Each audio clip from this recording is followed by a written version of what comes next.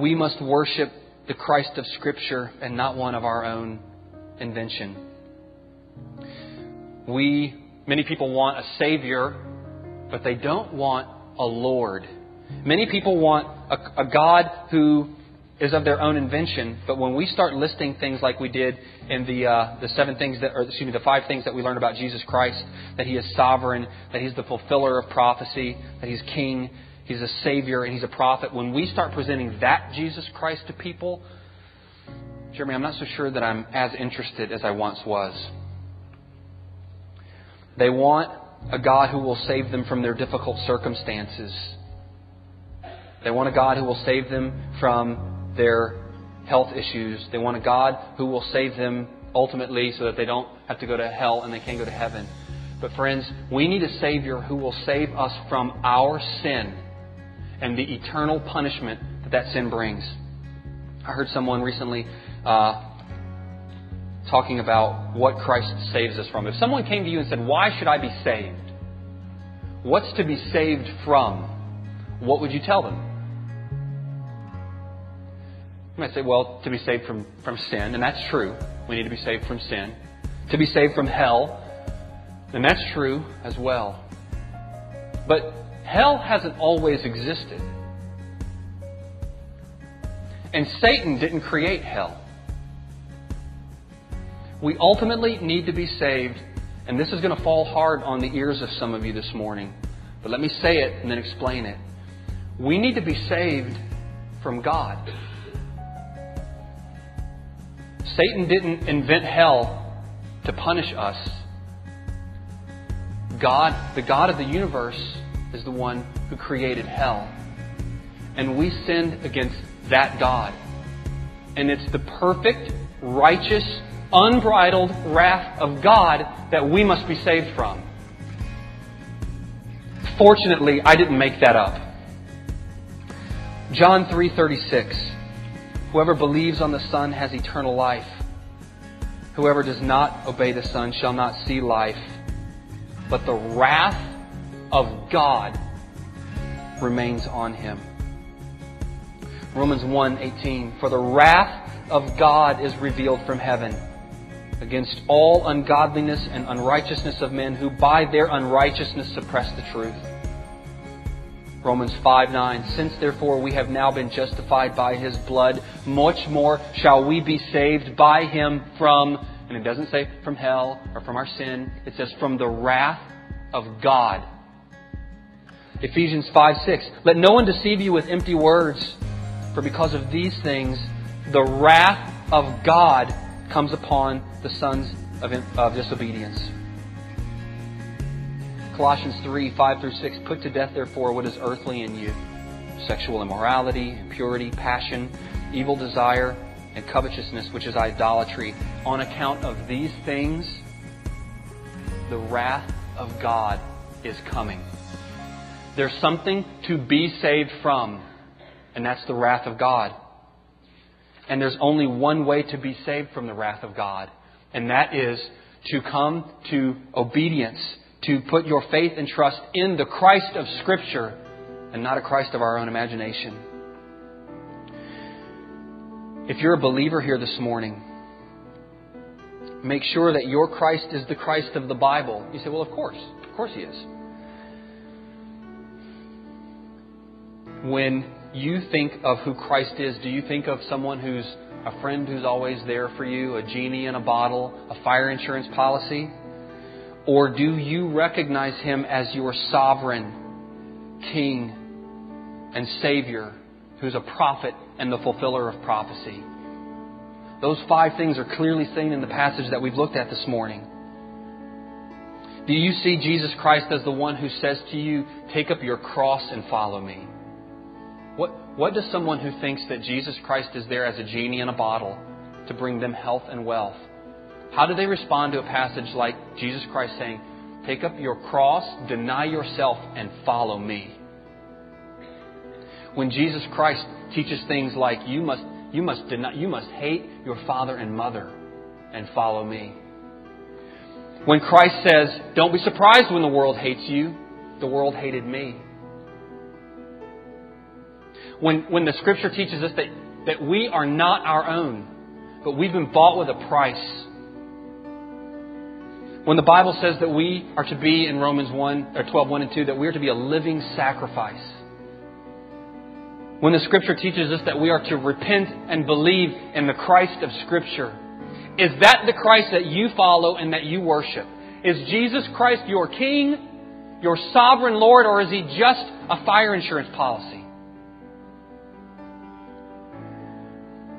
When Jesus Christ says old things should be passed away and all things are become new, is that your experience?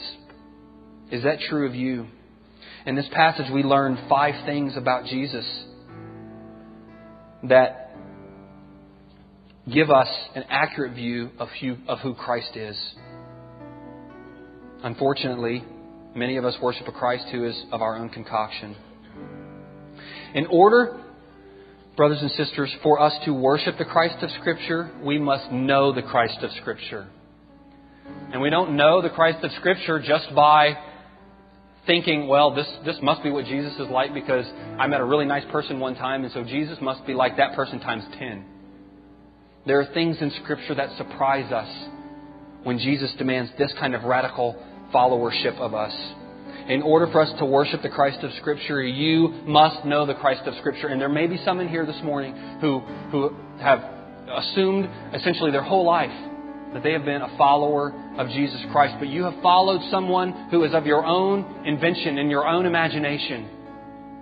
He is not someone who you look to as an absolute sovereign Lord. You don't have the option of living for yourself. You don't have that option. Jesus doesn't say, I'll save you from hell. Now go and do your own thing. There is no picture in Scripture of someone who does that. The Scripture makes it clear. I am your King. Whoever shall confess with his mouth the Lord Jesus. Jesus is my master. That's conversion. Make sure that the Christ that you worship is the Christ of Scripture. And then also, and this might be a little more broadly applicable, make sure the Christ that you present in your evangelism is the Christ of Scripture. And I'm afraid to say that I've been guilty of this. As I witness to someone, I'm tempted to make Jesus this really attractive, wonderful. He makes life better for you. Money problems go away. Eternal problems go away. Your family problems go away. You won't have cancer. I know someone who's a Christian and they had cancer and God healed them from them and you have cancer, so get saved.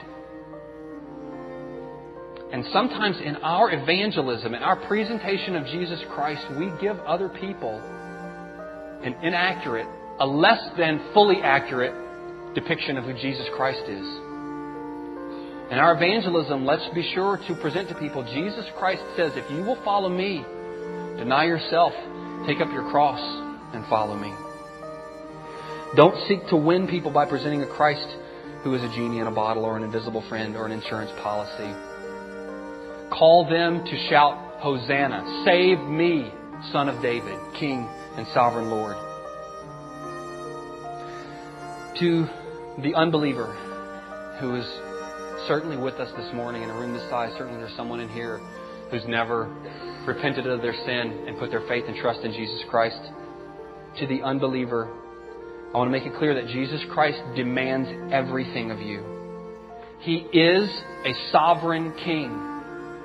And those who will be part of His spiritual kingship must submit themselves as slaves to His kingship. Jesus Christ demands everything of you. He is a sovereign Lord who commands that He must be obeyed. But He is a kind and loving friend.